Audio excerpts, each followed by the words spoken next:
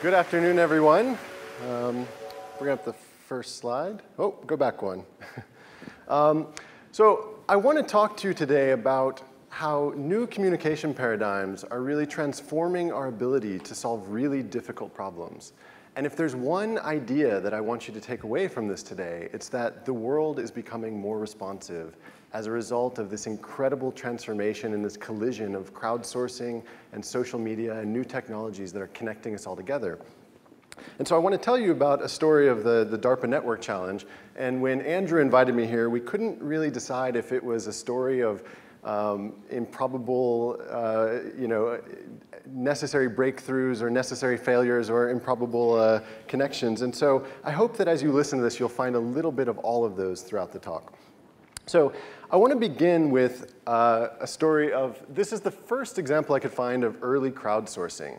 So if you think about this, you have this incredibly rich landscape, and right through the center of the screen, you see this trail that was left by this anonymous masses of people that came before us and helped us navigate this path through this very complex information landscape. And so we have the sort of digital equivalent of that was released a few weeks ago in the product of Google Instant, right? So this is an incredibly responsive system that starts to tell me the answer. It can even predict what I'm going to say before I finish typing it. And this is exactly based on the same principles of the crowdsourcing we saw in the earlier slide, which was that Google took the billions of queries that we've all typed into the system and used this to paint a statistical picture of what is the most likely path through this information landscape. And so there's all sorts of incredible responsive systems that we all use every day that are taking input from the crowd. So everything like the Facebook like button, the Yelp reviews, I can now program my inbox with Google's priority inbox. I can tell it what things I think are important and what are not, and it learns from me. I can take the Pandora thumbs and I can tell it I dislike a song, and it'll respond by giving me a better song. And it doesn't only make it better for me, it's this crowd input that makes it better for everyone else who's listening to the same kind of music. And so while these are great examples of how crowdsourcing and these sorts of new forms of communication are making our world more responsive, none of these types of systems can solve problems that require coordination or collaboration. And so what do I mean by that? What does that really mean? Well, I want to start by talking about this all came about because of this incredible evolution of the link. So 40 years ago, DARPA, the Defense Advanced Research Projects Agency, helped create the internet by connecting together these computers in what was the ARPANET. And in these sort of 20 years after that, we got the World Wide Web. So this was the first time that you started connecting together all the world's publicly available information. And now there's this new transformation that for the first time, because of digital technologies, mobile phones, and things like this, that we're able to start connecting together people and places and things. And so there's this question that if you can now start connecting everybody, what can you do? Can you actually solve any real problems with that? And so to celebrate the 40th anniversary of the birth of the internet, DARPA decided to have this challenge where they took and hid 10 red weather balloons all around the US and challenged anyone to find them for a prize of $40,000 to really look at, can you use this new layer that connects us all to solve a really hard problem that I think when they issued the challenge, the director of National Geospatial Intelligence considered it an impossible problem to solve using standard means of intelligence gathering. And so I only heard about the challenge 4 days before it started. I got an email from a friend asking if we were signing up at the Media Lab. And so I immediately sent out an email to my group asking if anyone had a $40,000 idea. And what came back was one of the members of the team said, well, there's this famous paper on search and social networks, but what they conclude in that is that the solution will depend heavily on individual incentives. And so we took that and we thought, okay, there's 10 balloons, there's $40,000. We're going to give $4,000 to each balloon. So that means that if you sign up and you find a balloon, I'll give you $2,000. And we're going to give the rest to charity. So everyone feels good, right? And I have this great audience here. There are a couple hundred people. So I can tell you all about it, and you're going to go out and you're going to find these balloons for me, right? But there's a problem, right? Because if I tell you, you don't really want to tell anyone else because maybe your friend's going to find the balloon and then you lose out on your $2,000, right? So we had to rethink this and we said, well, let's do one step further. I want to tell you, and I want you to tell your friends. So if you sign up and you tell your friend finds the balloon, we're going to give him the 2,000 because he did the hard work. But we're going to give you half of the remaining amount. We're going to give you 1,000 because you referred him to us. And you can continue this so on, just having that remaining amount until you end up splitting pennies. So we needed then, we had a great incentive system in place. We needed something to keep track of all of this. So I built a website that was at balloon.mit.edu. And it just said anyone would come and they would sign up and they would look at this and they'd put in their email and their username. And what it would do is it would generate a personal URL. So this guy would get balloon.mit.edu/Bob. And now Bob could take this and he could go out and spread the word in whatever way he thought was the best. We gave him the ownership of the solution and let him do it for us. And so he would send it out through whatever channels he had available. His friend would click on it. He would come to Bob's website now, except that it would look exactly the same as what Bob saw. He would sign up, get his own personal URL, and repeat this process. And so behind the scenes then, we were building this spontaneous network of people that were drawn together by trying to find these balloons. And so you can imagine that this keeps branching and building more of a sort of family tree. And so something incredible happened, and we launched the site. So I built the site in 2 days and then launched it. And nothing really happened right away until a few hours later we got picked up by Slashdot. And so here's what it looks like when you get picked up by Slashdot. And I like to think that, as someone commented, that this whole thing would have been faster if there had been a little boy trapped inside of each balloon. But I want to try to give you a sense for what it means for there to be this sort of chain reaction and this cascade where you start wiring together people, forming this spontaneous communication network that acts like a social nervous system in some sense. We have this distributed sensor network that's all throughout the US listening and looking for balloons. And so what I'm going to do is play for you a sound of I've encoded this spreading process in sound. So what you're going to hear is that somebody who signed up with us directly, like Bob, gets a very low tone, whereas people who signed up underneath him get a higher tone, and so on down the chain. And so just to kind of train you to what those tones are going to sound like, so this would be Bob, this would be Carl, Chucker, Casey, and so on. And you can imagine this continues going on. And so we're going to jump to the part where Slashdot picked us up, and I've compressed a day's worth of signups into 1 minute. And I just want you to listen to that. And so as you're listening, this is the actual network that resulted as a result of this. What you see are the black dots correspond to people, and the red lines are the connections of who signed them up. So you have MIT at the center, and as you go farther out, you get higher frequency tones.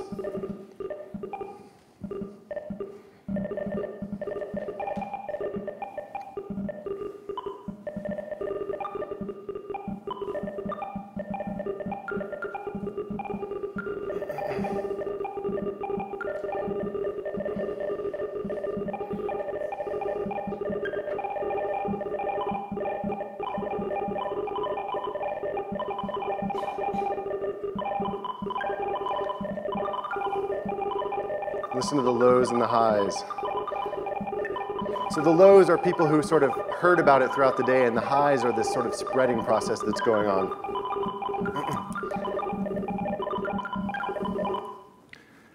So we came into the lab the next day. The challenge was about to start, and we thought, wow, this is great. We have this incredible network we've built overnight, and it's spread all throughout the country. So we're just going to nail this thing. We're going to just kill this competition immediately. And so we came in, and this is what we found. so people are reporting balloons in Canada. Like, what happened? Are people hallucinating and waking up and finding balloons everywhere? So clearly something was going on, and it turned out that not everybody wanted us to find the balloons.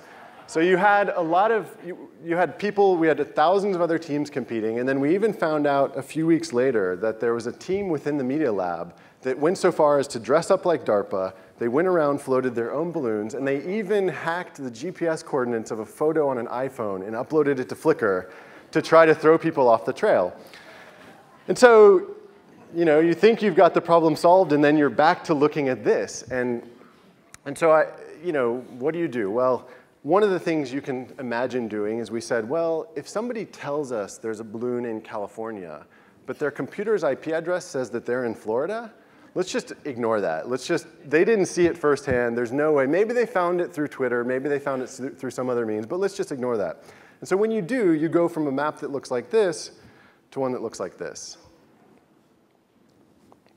And so this is better. It's still missing 2 balloons, and there are 2 fake ones from some of the incredible spoofs that were going on.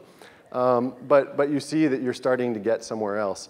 And at the end, so I actually lied a bit that I wish that we had had maps in place the day we came in, but in fact, the whole thing happened so quickly that we were really working off of a whiteboard, and I think there's a lesson in there somewhere about having the right tools.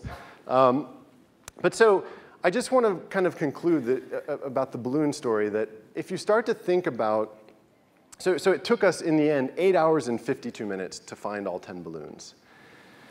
And this map shows the sort of final coordinates, and you see there are sort of some red balloons, and those were balloons that our team managed to find before any other teams, if you look at the sort of full audit of the logs. And the sort of other interesting point of all this is that of the people who ended up giving us the correct solutions to the problem, it turned out that half of them had signed up with us the day before the challenge began, which really, I think, shows the power of networks to distribute information broadly and deeply. And so this is great. We were able to build together this spontaneous communication network, cobbled together out of all sorts of things, and we solved this incredibly difficult challenge. But there's sort of, you start to wonder, okay, red balloon's great, but what else could you use this for? What are the other things that you might start to think about that are more serious? And so I want to repeat for you, I realized Patrick Meyer told a story yesterday from the earthquake in Ushahidi that I kind of want to gloss over in light of some of the lessons we learned from the balloon challenge. And so the story he told was of this urgent request that came for the GPS coordinates of 7 locations where people were known to be trapped. And what's really fascinating is that there was it was in Patrick's living room in Cambridge, there was a graduate student who was really good at finding these GPS coordinates of these addresses. In third world country, addresses don't equate to GPS coordinates. And if you need to send a search and rescue team somewhere, you need to get these precise coordinates. And so she managed to find 6 of the 7 coordinates, but there was this outstanding one that you see on the bottom right there, which says that she's finished all but one at the Umbom near the Naples Inn Hotel.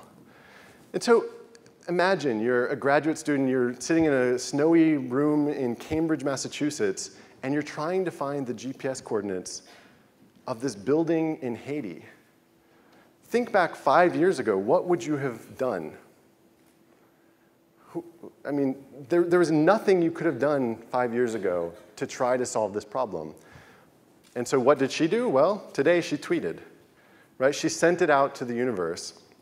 And very quickly, someone got back and said, look, I don't know where the building is, but the hotel belongs to the Holiday Inn. And maybe that's helpful, maybe because the Holiday Inn is near that building. And so the student realized that, oh, well, the Holiday Inn must have a pool, and it's probably the only place in Port-au-Prince that has a pool. So using the satellite images, she found this hotel. And that's great. You're now just closer to finding where that building is that's beside the hotel. And then something incredible happened. Somebody tweeted that there was a guy in Brooklyn who used to work at that hotel, and here's his phone number and his address. Call him. And so I think it was Patrick who actually called the guy in the middle of the night, and in mixed French Creole and English, the guy managed to take them on the satellite image of the map, walk them through the streets to where this building was. And so when you think about this again, you realize that what I think you should realize is that our communication paradigms are broken. And I actually think that's a bit too strong of a statement. What I'd like to say really is that our communication paradigms are in their adolescence. We're just now starting to see some new types of communication that are really transforming our ability to solve problems. And so this is great. We've known for decades that society is organized around strong ties and weak ties. So the strong ties are your best friends and your family, and the weak ties are your coworkers and your friends from high school and those guys you used to drink at the certain bar with in college. And for years, we've had ways of communicating with our strong ties and weak ties through phone and email, and these have kind of evolved over the years to support more complex and nuanced transactions. But what we've really seen with Twitter and Facebook is that we have new ways of keeping up with our weak ties. And so if you think about Facebook, it's one of the most successful companies in the last decade. And I would argue that the reason for that is that they solved a really hard communication problem. If you think back again 5 or 10 years, and you ask yourself if you wanted to keep up with your friends from high school or this group that you used to know, not only would it have been kind of socially awkward to just email them or call them and ask them what they're doing and what they're up to, but it would cost you a lot of energy to track them down and find them. And so what did Facebook do? They gave everyone a profile and made it incredibly simple to friend each other and to sort of passively keep up. So they lowered the cost completely for keeping up with your weak ties.